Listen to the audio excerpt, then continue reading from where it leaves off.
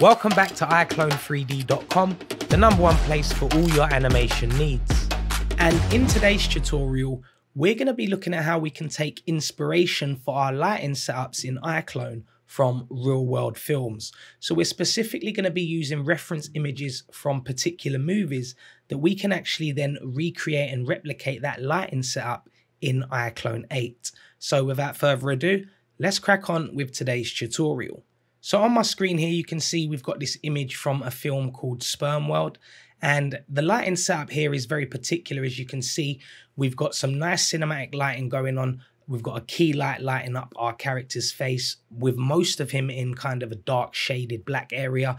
And we've also got a nice blue tone with a vignette around it. So what we're going to be doing is we're going to be looking at how we can actually recreate that lighting setup in iClone 8. So the first thing we want to do is you want to bring in the image to your iClone scene just so we can use it as a reference and so we can manipulate some of the colors from the image in our scene. So to do that, I'm going to go to where I have my image stored. And what you want to do to bring it in as a plane, you just want to hold down Control on your keyboard, and then we'll left click and we'll drag it back into iClone. And you can see that now sets it up as a plane. So I'm just going to scale this up a little bit and reposition it. But what we're going to be doing is we're going to be using this as a reference so we can actually see exactly where we are with the lighting setup in iClone. So once you've brought your image in, what we want to now do is, of course, we want to replicate this same color pattern. So to do it, we want to firstly create some sort of backdrop that we can actually use as the background in our scene. So I'm going to go into my content, and in our pack section, if you've got the Lightroom Studio, we can use this really nice backdrop that we've got here. So I'm just going to double click this, and that's going to now place this white backdrop in our scene. So if I hide this, you can see behind that we've got our image. So what we want to do is, the first thing to do is we want to get the kind of color pattern the same as the image. So I'm going to just zoom out a second, and we're going to bring this image a little bit closer here. And what we're going to do is we're going to actually change the color to match this color here. So to do that, we're going to select the backdrop. Then we're going to come into our materials tab, and under the diffuse section, we're going to click on the color palette here, and we're going to say pick screen color. And then we can now select any part of the image here, and you can see it starts to change our backdrop to that color. So you just want to pick the kind of color that you want to replicate. So I'm going to pick a more darker shade here, and we'll just select that, and then we'll hit OK. And now you can see we've changed our backdrop to a similar color as the image. And now what we want to do is, of course, we want to get that really kind of nice lighting color, that nice vignette in around the corners and the edges. So to do that, the first step, we're going to actually turn off all of these lights that we've already got in the scene. So I'm just going to hold Shift and select them all, and then I'm going to turn off all of those lights. And you can see we still haven't achieved complete darkness.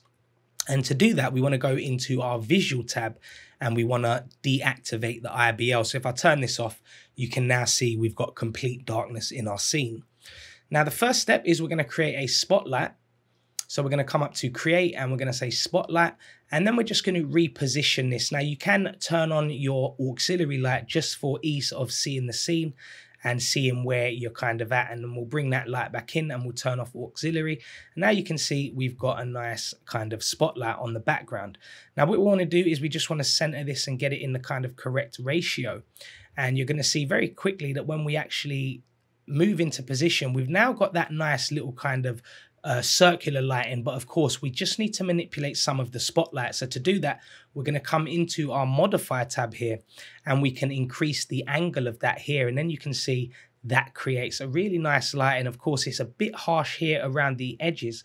So to change that, we can play with the fall off, and we can bring that a little bit down, or you can bring it up if you want it more harsh. But of course in the image, you can see it's a really nice soft lighting. So we're going to bring that to 100. We can also play with the attenuation, as you can see here, and that will just increase that vignette in. If we raise it up, you can see we get more black edges around the corner.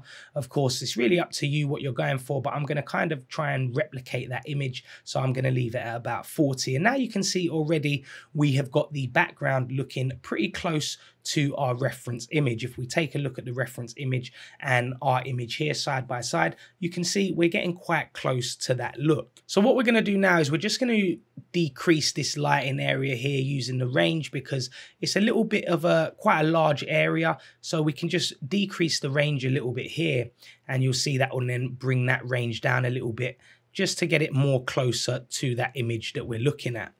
Now, what we also want to do is, with our light selected, we're going to come up to the color palette here, and we're just going to change the color to a kind of darker shade of blue. As we can see in our kind of image here, the blue is a little bit different color, and we're just going to match that a little bit here by playing around with the color.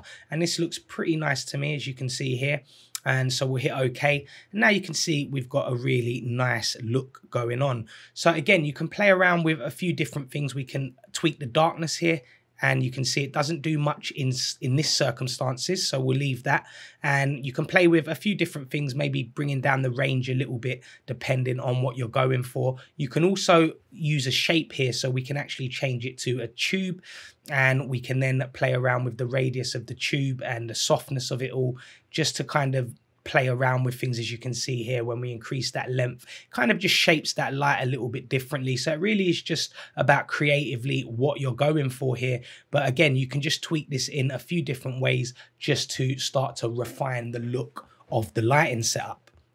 Now, once you're happy with this initial kind of lighting scheme and you've got your background looking how you want it, etc., we're going to move on now to adding some nice lighting to our character so we can start to see what's going on with our character. So I'm just going to hide this spotlight a second so we can actually see this. But you can see already it looks really, really nice.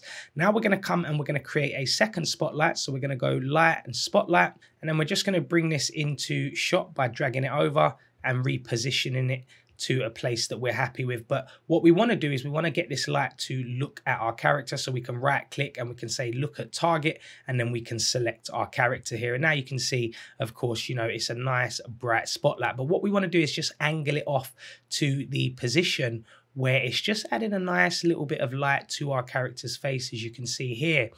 And you can see it looks really nice already, but of course, you know, the hair is a little bit kind of a bit too lit up. So one thing we can do, a little trick, we can actually go up to our modify tab and we can use this exclude effect button to actually exclude the hair from the scene. So if we search for the object by typing in hair and we select our character's hair, we can then go to the light panel on the effect side and we can actually turn off the spotlight so it doesn't actually affect the hair. And now you can see it's not actually impacting the hair when we deselect it. So it's a really cool way that we can actually get the lighting not to impact the hair in this specific shot. So now you can see we've got a really nice lighting setup going on here, guys. And again, we're just going to do a few adjustments to the spotlight by adding a shape to it. We're going to add a rectangular shape this time, and we're just going to increase the width to make that light a little bit softer on the character's face. And you can really start to see how soft that light gets when we increase things like the width and the height. Now again, you just want to be careful here because you don't want to overdo it, because we don't want too much light leaking out on our character's face. But now you can see we've got a really nice soft light on the character, and we can also adjust things like the angle here, so we kind of tweak that angle so it's not too heavily on the character's face. And if you see here now, it's starting to get a lot darker and look a lot more like our image. So this is really, really nice. I'm really happy with how this lighting is starting to look on the character. Again, we maybe want to kind of take a bit of that lighting off of the neck so we can raise it up a little bit and maybe move it back a little bit just to kind of reposition it. But again, this is starting to look really, really nice, guys, as you can see here. Again, you can just play around with this until you get the look that you're happy with. But this to me looks pretty cool. And now what we're going to do is we're going to just go to our color palette again here near the multiply tab, and we're just going to then say pick screen color, and we're just going to select the background color here. So we're just going to try and get a nice lighter color here. And again, if you're not kind of getting a color that you want, you can manually do it just to get the right color that you want. But this looks pretty cool here. I'm going to hit OK. Now you can see we've got that nice blue reflecting off the character's face. Now we can increase the multiplier a bit depending on how kind of strong you want that light, but this looks pretty cool to me. If we just increase it up a little bit, you can see we've got a really, really nice look going on here, guys, that looks really awesome, and it looks really close to the image. If we actually take a look at the two images side by side, you can see how close we're getting to replicating that look of real world lighting taken from this film that we're using here. So we're really taking the inspiration just from this image to recreate that lighting setup. Now we're starting to get really close to that image. So a couple of tweaks that we're going to do is we're just going to add a little bit more softness to this light here by increasing it. And we're going to increase that height a little bit as well, just to soften that light a little bit. And we can also increase our shadow darkness here, just to kind of add a little bit more darkness back to the scene. But again, it looks really, really nice, guys. We're getting really close to replicating that image. We can also play with things like the range and just see how that affects the image. As you can see here, it's doing a little bit to the image, so it looks nice. We can bring it down a little bit just to kind of impact that range. I'm just going to tweak that a little bit. And again, you don't want to overdo it because we do want to keep some of that nice light that we have on the character's face.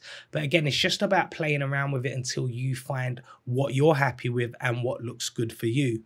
Now, we've pretty much completed the look. It looks really, really nice. From here on out, you can just add things and just do little adjustments. So maybe if you wanted a little bit of top light shining down on the hair just to bring out a little bit of glow, what we can do is we're just going to duplicate this spotlight here that we've done all of the work on by holding control, and then we'll left click and drag, and that will then duplicate the light. And we can just raise this up and position it a little bit differently just to get a bit of top light on the character's head here. As you can see, that starts to look really, really nice in the scene. Now, again, you don't want to overdo it and make it too bright. So we can come up to the multiply tab, and we're just going to decrease that just so we've got a tiny touch of lighting on the character's hair. Again, it's not too much, but it looks really, really good in terms of the overall lighting and the image. Let's take a look at these two images side by side and just see how close we've got to replicating that lighting. But as you can see here, guys, it looks really, really awesome. In a matter of minutes, we've taken some real world inspiration to actually create a nice lighting setup for our scene. Okay, so as you can see from the side by side, it looks really good. We're really, really close, but just a couple of things I'm noticing, particularly with the angle of the lighting. We just want to raise this up a little bit and angle it a little bit more up and pointing down to start to get that kind of perfect look that we've got in the actual scene. And again, we can actually just move it back a tad as well, just to reduce some of the harshness of that light. But now you can see the angle of the light is more kind of pointing down as it is in the actual image from the scene. Now, again, it really is up to you how close you want to get to replicating that lighting. In some instances, what we had looked completely fine, but you know, you might just want to kind of get the pretty close to that image. So I'm just trying to, you know, show you how we can do that. So I'm just going to reduce the width a little bit here, and I'm just going to see what happens when we increase that intensity. But you can see it starts to look really, really nice. The angle of the lighting looks a bit more angular now. So I'm liking the shape of that completely. Now, again, we can adjust things like the hair on the light on the hair, just to, again, bring out the hair a little bit more if you wanted to. It really is about what you're trying to go for.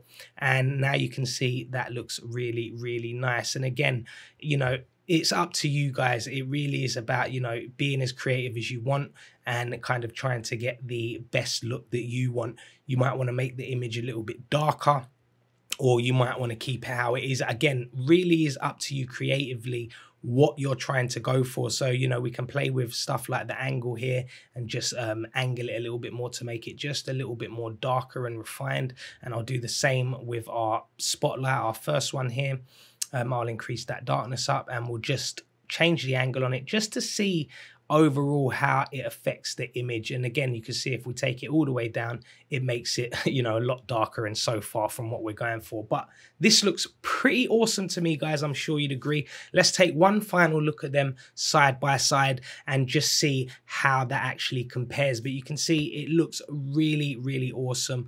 Really nice way that you can actually take inspiration from some of your favorite films using a reference image and then start to create your own lighting setup. So, you know, it really is going to leave you with tons of ideas and tons of ways that you can start to shape your light to interact with your scene and your characters and get it looking incredible. So that does conclude this tutorial, where we've looked at how we can actually take inspiration from real world light setups to then start to shape our scenes. Really hope it helps, and really hope to see you guys again soon for another tutorial.